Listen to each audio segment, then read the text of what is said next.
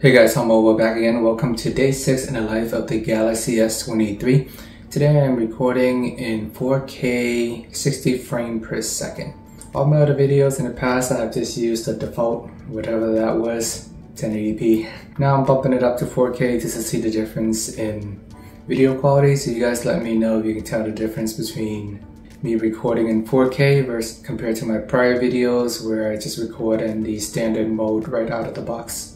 Today I'm going to talk a little bit about the difference between the slow-mo and the super slow-mo mode.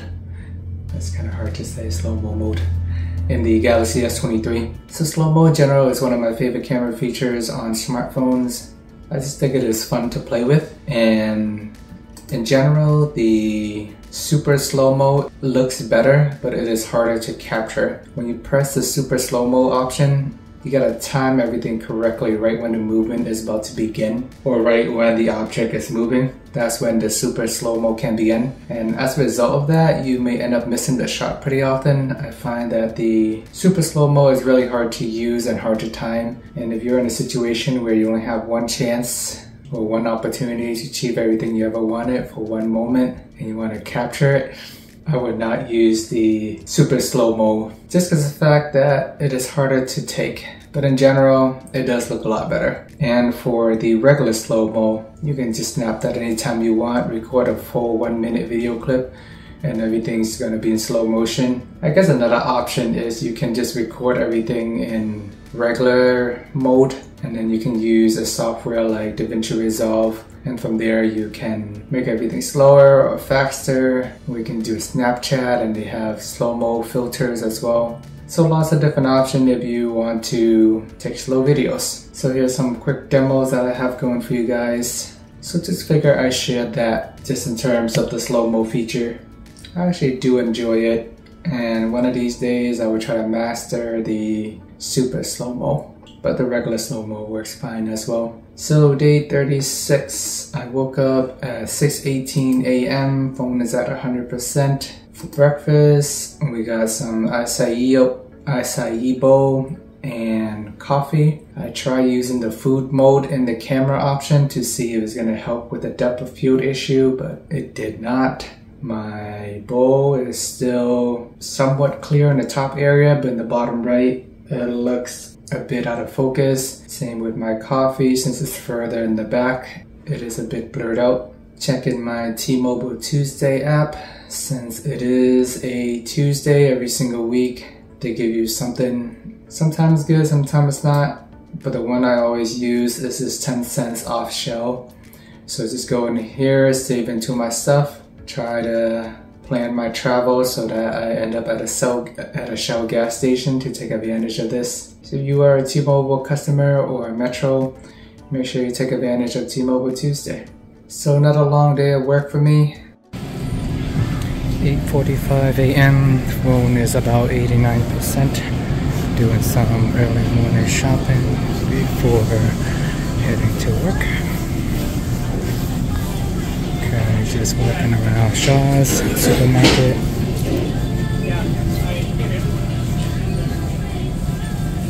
Grabbing some snacks before heading off to Hawaii.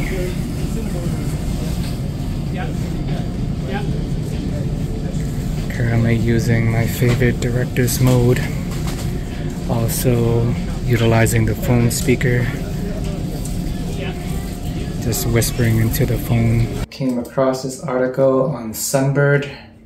Sounds pretty interesting. I'm definitely excited to try this out, so I did join the waitlist. So the goal of this company is to basically get rid of the blue bubble, green bubble problems. We'll see if they're able to do it successfully, because you know with Apple and the iMessage, you chat with them, and you use an Android device, they know you are an Android user, and I think the goal of this company to try and fix that. I wish them the best though, because overall it's a terrible experience chatting with iPhone users on iMessage in a group text. You're gonna get blurry videos, reactions weird. It's just an overall terrible process. And for some reason, no one wanted to switch over to WhatsApp or another platform that is much better. Then I went for my afternoon walk. Just gonna throw this video in here, fully unedited, just for the one time. Alright, I do a lot of screen recording, but usually don't really use this feature. But I do like the fact that on the S23 you can do screen record and then have a floating head if you want. So I can drag my head around there. But the reason why I started this recording is I found out that you can actually snooze notification. So in this bottom right hand corner, I've never noticed it, but it's right here. Just click on that. You can snooze it so the reminder can come back later. All this time, thought you couldn't do it. Here we are. So, currently just going on my walk. Phone is at 95%. Been sitting in a wireless charger all morning as I'm working. Now I'm gonna switch over to the main camera. Hello friends, we back again. This is the 1x zoom, 3x zoom, wide angle I believe. Finally have a chance to go outside. Been super busy with work over the last few weeks. In the morning, do try to wake up at 6. Back then, I'll try to wake up at 5. Ideally, I would like to get 8 hours of sleep, but these days, just managed to squeeze in 7 to 7.5 hours. But do what you gotta do.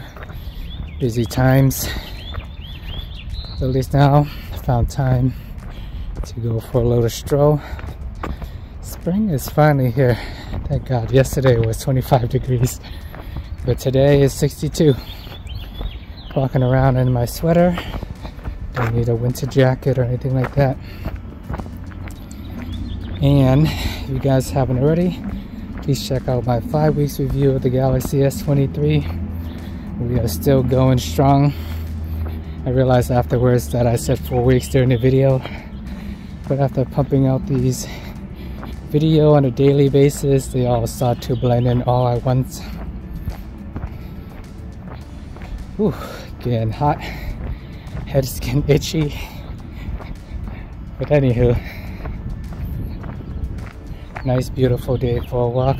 Currently using director's mode.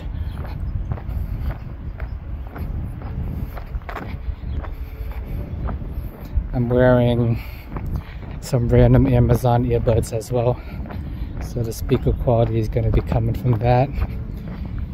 There's a little bit of wind, so you may be hearing some extra noise.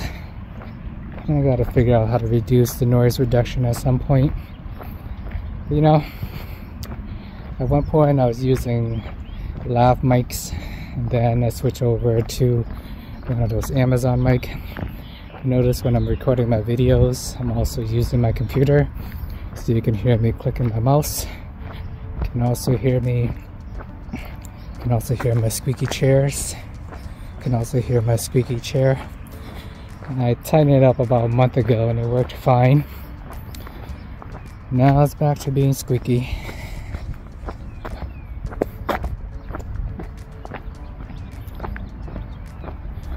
So we are still strolling along, making my way back. These videos take so much effort to record and edit. Maybe one of these days I'm just gonna post them unedited. See how it goes. 100% unfiltered. But this is day 36 with this phone. You can see me walking, holding the phone up. Super comfortable to hold, although after 3 minutes it is getting tiring. But we'll keep powering away.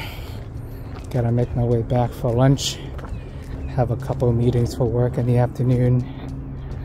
Hopefully it will be a light evening. Then just gotta power it through a few more days of work. Wednesday, Thursday, Friday, 3 more days. Saturday we're off to Hawaii. I I've been there like 7 years ago.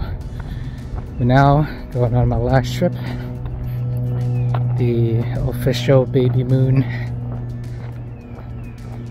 squeezing in a vacation before the little guy pops out in July. I mean, I might as well get used to sleeping less than 7 hours now. Because when my son is born, I would imagine I'm probably going to be sleeping in 1 hour spurts. No idea what I'm doing, but we'll figure it out. Watch some YouTube, do some research.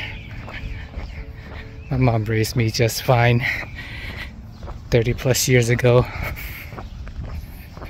without any internet resources, so we'll be okay.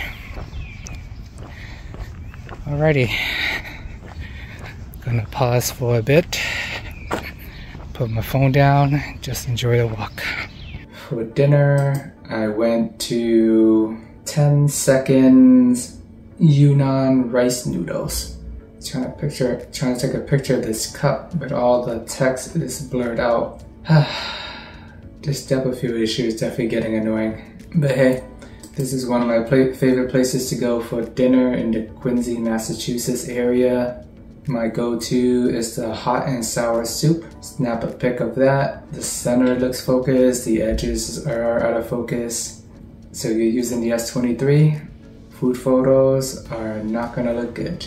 And I'm pretty sure you're aware of it by now if you watch all my other videos. And then made my way back, 9:16 p.m. Phone is at 63%. Since it is a work day for me, I did have it on my wireless charger, so it was hovering near 100% most of the day. But by the time I went to bed, it was close to 50%. I had podcasts playing in the background while I was sleeping, so by the time I woke up, it is at 32%, 5:57 a.m. So another solid day, roughly 12 to 13 hours of battery life on average, still going strong. Currently using the SIM charge to record this video as well. And when I'm done, I'm gonna put it back on my wireless charger, go back to work, rinse and repeat all over again. Screen on time isn't that great today, it's only about 2 to 3 hours due to the fact that I didn't really use my phone that much throughout the day. Alright guys, this wraps up day 36 in the life of the Galaxy S23. Please let me know if there's anything else you want me to cover. Remember to check out my OnePlus 11 1-week review, final review if you haven't already. Please like and subscribe, and see you guys in the next video.